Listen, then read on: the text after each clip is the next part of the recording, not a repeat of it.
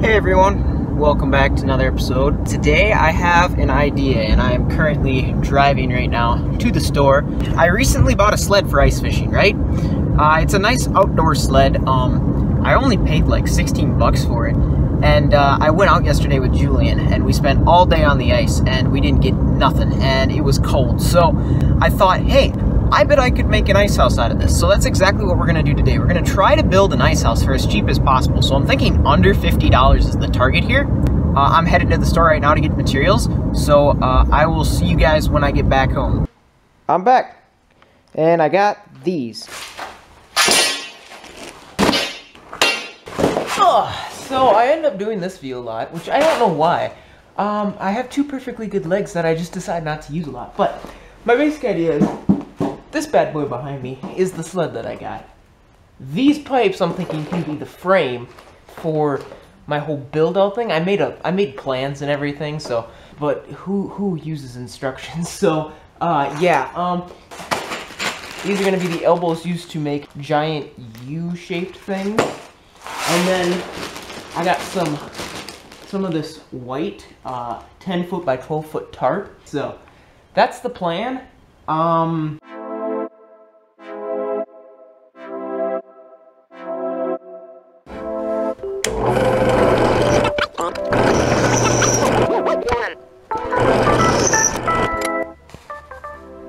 Boom. So I set down the camera for a little while because it's low battery right now and I can't find the charger, so hopefully I'm going to be able to make it out to the end of this video. But here's my bracketing system. So we got a little piece with 2 bolts here and 2 holes here.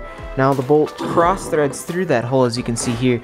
It's nice and trimmed up. This one is looking pretty legit so far, but essentially what we have here is so that all the bars can lay up when I'm not using it. This whole thing flips up, so then I can take this kind of like that, and then that stands up, and there'll be a third one that'll come out at about a 45-degree angle. I copied that idea off a lot of other pop-ups that are sled pop-ups or whatever. I got this one done. I ran out of bolts, so I'm gonna have to go get some more of those. But once I do, I can continue working on this. So this is day 1 progress. Pretty good. I have all of the pipes cut and drilled. I have the brackets all done. So it's just waiting for more bolts, and then yeah, I guess I will see you whenever I pick this camera back up again. Alright everyone, so I ended up not picking up the other phone because still can't find the charger. Yeah, so basically all I've done now is I got bolts and I picked up what I think is the last few bits of supplies. I'll probably end up making another trip to the store. But I got more bolts, so you can see it's all done down there. And I finished up with the T's. The T's were too small, so I had to mill it out with that bench press or drill press right there. It was a really tight fit, so I Gorilla Glued the EMT conduit piping into the T's. It's starting to foam up, and it looks like it's going to harden, so we're going to let that dry, and hopefully it should be really solid and should be pretty awesome. So now we're going to focus our attention to this bad boy. Now this is the tarp, as you guys already know, and this is extremely thin. I thought it would be a little bit thicker, but no, I guess 3.5 mil or whatever. What was this? So it was standard duty 3.5 mil. It sucks. It's extremely thin. I'm gonna have to use it though because I just kind of want to see what's gonna happen. But it should stop wind. Alright, so basically what I've accomplished now is I've attached the tarp to specific spots on the frame. You'll notice right here is the bucket that I'll be sitting on when I want to fold it up. Now, one design flaw that I see is I made this front bar a little short because if I sit down, I have to duck my head to get into it because this bar is extremely low. But you'll notice if I just pull on this some more, boom. Oh my gosh, what have I created? Right now this is all temporary, okay? So don't freak out yet, but these main attachments are going to be reinforced.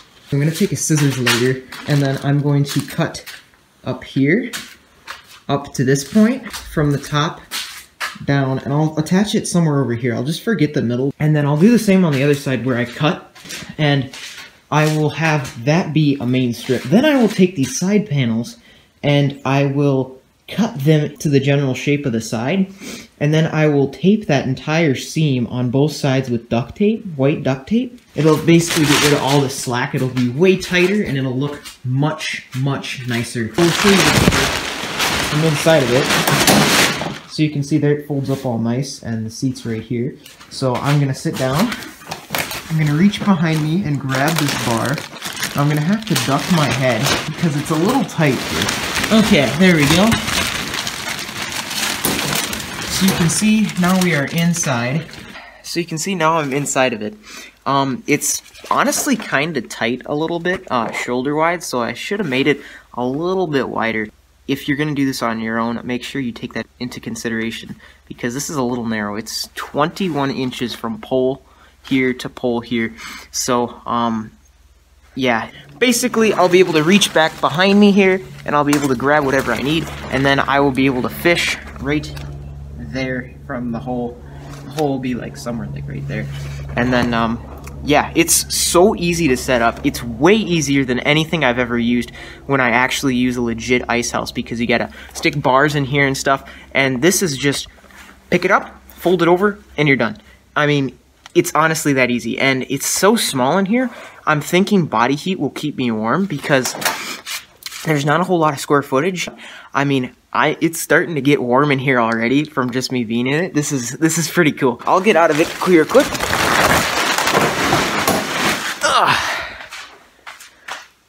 And there it is. What happened to the sides? Cut them off. So now I'm gonna make a shape out of this tarp. I'm gonna lay it flat, measure all this, get the dimensions and draw them out on this, and then cut it, and then tape the seams with this white duct tape here.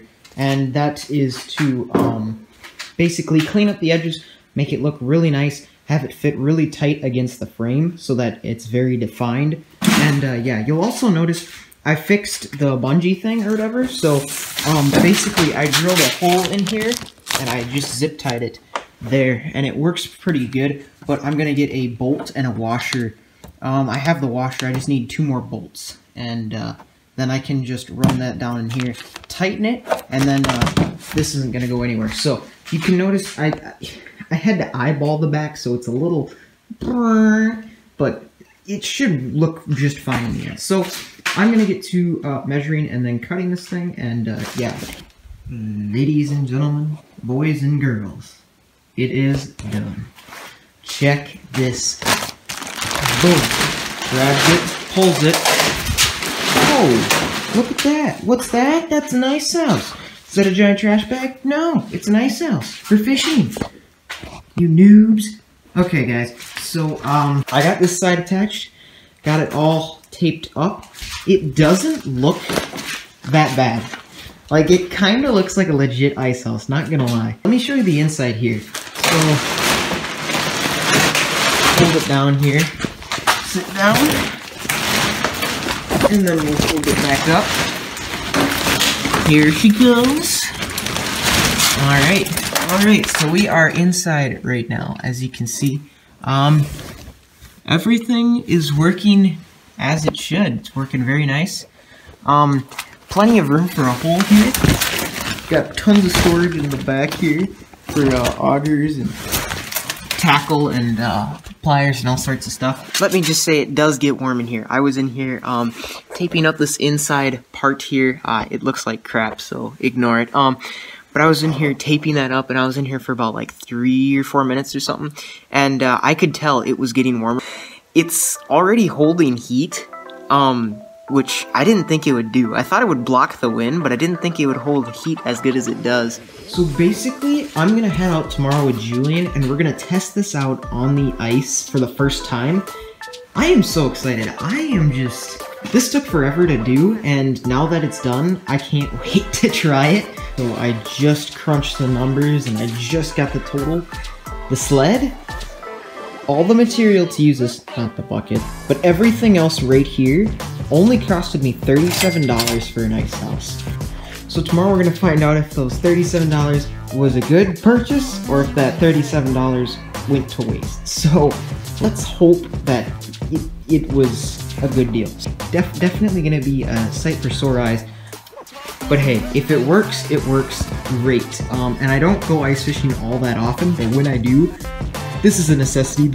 Alright everyone, thanks for watching. I'm gonna end the video here because this video is already getting long enough. But so if you guys enjoyed seeing me build this bad boy and you guys want to see it, be sure to hit that subscribe button, tap that bell notification icon, because I will post a second video of me testing this, where I actually take it out and I actually try fishing with it. So I will be posting future videos of this. I'll probably be doing some upgrades. I'll probably be adding some insulation stuff on the inside to really get it warm, and I'll probably be adding like pouches and windows and stuff. So if you guys end up making this and you want to see how to do all that, also be sure to stay tuned to the channel because those videos will be dropping soon as well. So the mission for today was to go out, build a nice house for as cheap as we could, under $50, which we did. $37, $13 extra to spare. So yeah, I'd say that would be a mission complete.